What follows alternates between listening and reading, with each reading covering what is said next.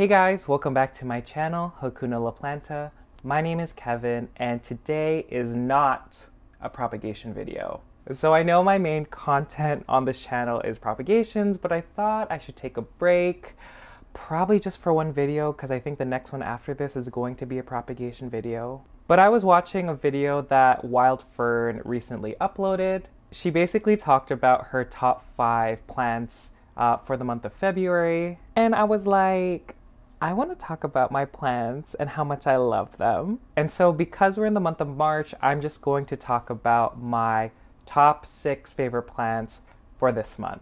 Before I start this video, if you like these kind of videos and you like my content, I would appreciate it if you would subscribe to my channel. And also follow me on Instagram if you like planty pictures, planty situations, and all that.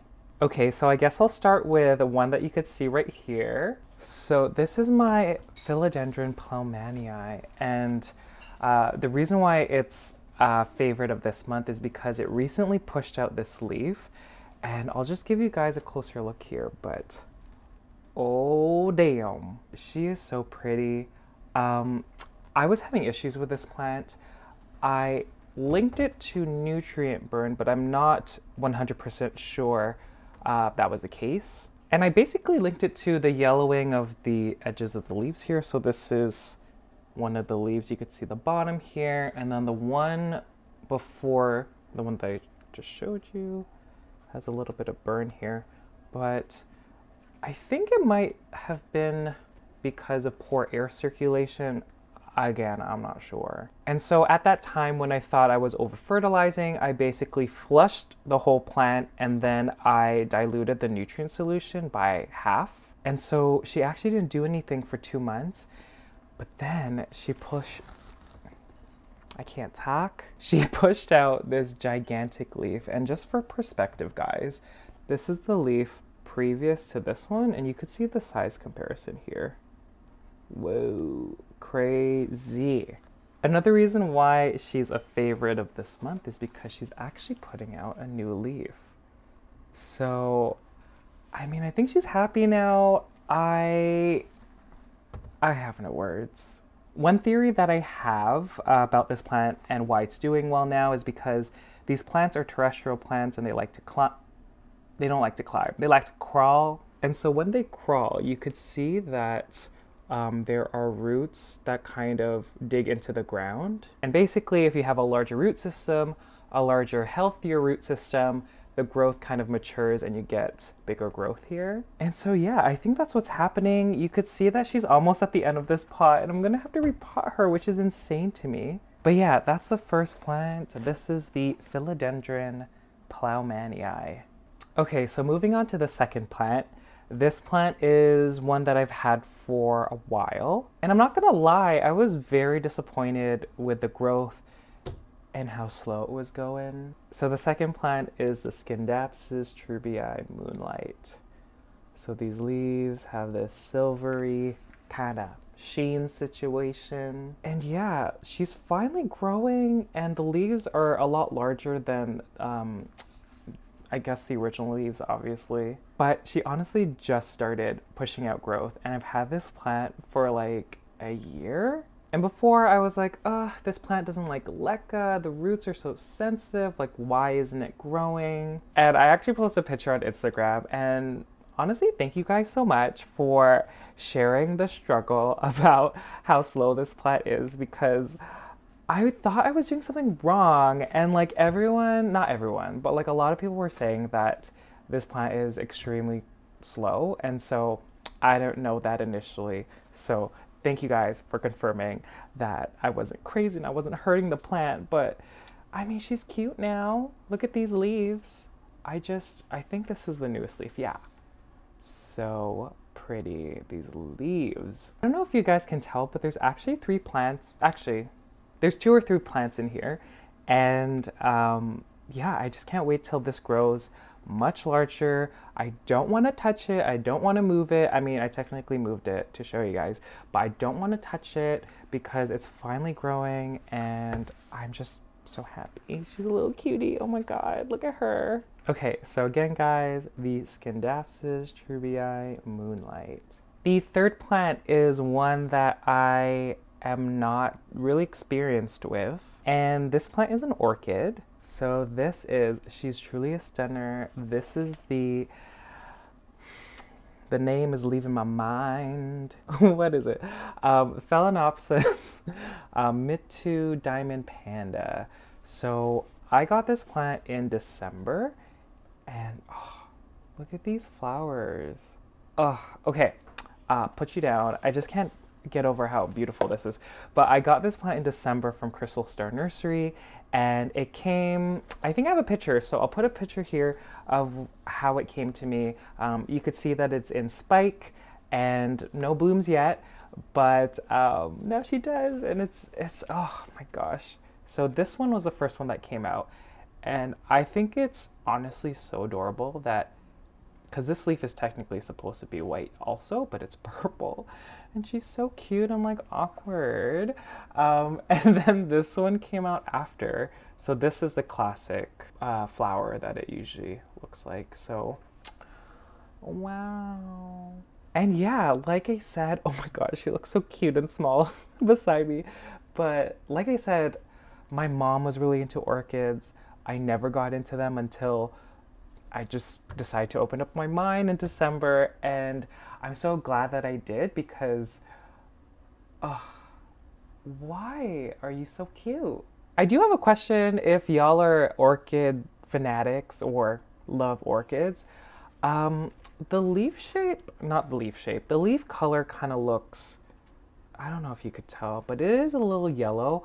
I did read that Phalaenopsis leaves should be not deep green or deep dark green. They should be a little lighter, and I don't know if I'm giving it too much light or if they're just supposed to look like this. If you have any ideas, please let me know in the comment section below. I'd really like to know because I don't want this to die. Okay, again, the third plant is the Phalaenopsis Mituo Diamond Panda. Okay, the fourth plant is also in bloom right now, but like a little different, I guess. But this is my Alocasia Silver Dragon. So, sorry, she's in this like big black bucket in LECA, but I don't know if y'all could see it, but right in the center, look at her. So I was originally, this video was supposed to be a top 5, but this morning, this plant finally opened, like the flower opened up. And for those that have alocasias that have bloomed, the smell is very, very strong. And it's like, I still can't pinpoint the smell. It's like minty and like cucumbery and like, I don't know if I like it. I mean, I've warmed up to it, but it's a unique smell. I don't think I could describe it properly. So this is the first time this plant has bloomed. You could see that there is another one here. I don't know, maybe I'll zoom in because I don't want to, this thing's heavy, but there's one right beside it. So it's gonna bloom again sometime in the future. And I think in my houseplant tour that I posted in January, I had this like weird conspiracy that was over fertilizing my plants, and I still don't truly know if that's the reason why there's like crispinesses and like yellowing on the edges. But then I saw the inflorescence coming out and I was like, okay, I'm not gonna touch it. I'm gonna obviously keep with my fertilization because the flowers need them. Okay, so again, the fourth plant is I guess the showcase or like the focus of this plant is the inflorescence. So the Alocasia Silver Dragon flower, I guess. Okay, so the fifth plant is a plant that I get a lot of questions about. And I think I get a lot of questions because this plant is like really hard to grow if you don't have the right conditions, specifically humidity. But this is my Philodendron Brandtianum. So let me just, y'all, she's all the way at the top here. So I did post a video talking about Philodendron Brandtianum care, And she was probably, because I had to attach another moss pole to this, she was probably like up to here. I'll find the clip or something. Here's a video. I think, yeah, she was like up here. I'm not sure. And I didn't want to disturb this plant. So she's in the same medium, same pot. I just took a skinnier moss pole and like zip tied it to the whole thing here. And she climbed like, oh, okay. Do you know what, guys? I'm gonna have to like bring you with me because she is a stunner and I want you to see her in all her glory. Okay, guys, so here she is. I'm just doing a pan upwards. So this is the point. So that's where I attached the moss pole right over here. Because I didn't want to propagate her yet, and I didn't want to transfer her. She gets a little top heavy, but the ones up here, guys, these leaves, can we talk for a minute? And like, it just continues. Like, girl, I mean, this one, I think I ripped it. Like, look at that. But like, she's at the top. Like, I could barely reach her. What is happening? I'm just so happy. Like, who would have thought, guys? Jeez. Okay, let's just again look at her. I'm just so happy. But because she's at the top, I think I might have to prop her up. I don't want to chop her up, but I have to. This might be the last time you see her in this tall pot here, but oh, I just love her. She's so pretty. Can y'all see this? Like, this is crazy. Ooh, spilling. Okay. Let me put you down now. Okay, so I put her down, but the fifth plant was the Philodendron Brandtianum. Okay, so the last one, I'm standing over here because I'm grabbing it, but this one shocked me so much. Right? Like, what's happening here? So this is my Anthurium Furcatum. I thought it was going to take longer for this plant to mature, but it didn't. The leaf previous to that looked like this, and when I saw this, I was like, oh my gosh, she is maturing so fast. And I thought the leaves were going to be this size, but let me compare if I can. This is hard. Okay, the fear that I'm going to snap something is like real right now. Look at the difference, because this one was the one before this one. Move it closer. This is crazy. I personally, maybe I like awkward plants, but I think this plant is so underrated. Like, no one's talking about it. I mean, there's some hype because this plant also goes by the name of the Tesla plant because of the shape. Obviously, there's a lot of old leaves that have come and gone, but this is the oldest leaf here. So they usually look, they're just long without these ears. The next one after that was a little bit of a wonky one, but still so cute. Then this one, and then this one here.